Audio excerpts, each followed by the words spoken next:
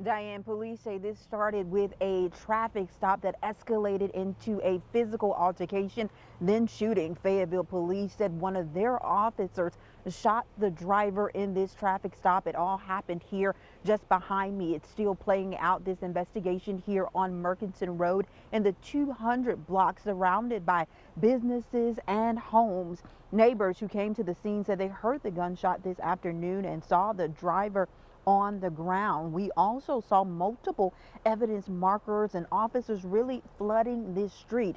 Fayetteville police said during the traffic stop, things got physical between the driver, and it was that physical altercation that resulted into an officer firing their weapon. Their driver died from their injuries. And at this hour, from the Family Dollar to the Suburban Mart here on Murchison Road, all of this remains closed to traffic while this investigation plays out and those investigators try to piece it all together.